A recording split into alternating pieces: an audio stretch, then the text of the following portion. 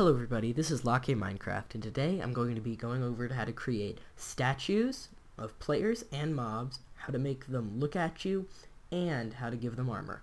So we're going to be using Citizens 2.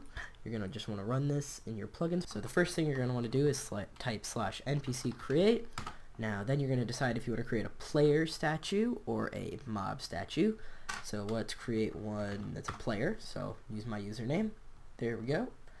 We could also create one of any player. There we go. Any player that you know the name of, you can create. Then you can also give these guys armor. So let's grab some iron armor and some stuff for him. Just some swag, you know.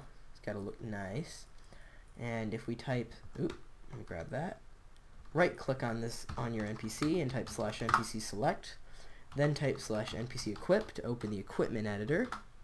Then if you right click them with anything, they will put it on.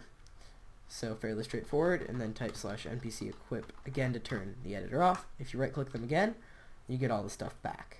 So there we go. Now let's exit the equipment editor by typing /npc equip. So there you go, you've got your first player statue. Now you want to create a statue of a mob. You're going to type /npc create Pigoo. Then this is the name right here. This is the name of your mob, what the nameplate will say. One space, then two hyphens, and then you're going to do type, and then you're going to put what type of mob. So we can create pig, his name is Pigoo, fairly straightforward, or we can just create a zombie, for instance, whose name is Pigoo as well, and that's fairly straightforward.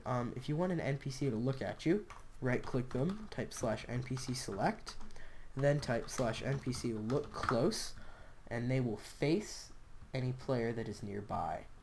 So that's pretty much the basics of it. We'll go a little more in depth in another tutorial later, but that's how you create player statues, give them armor, and make them look at you. Thank you for watching. Bye.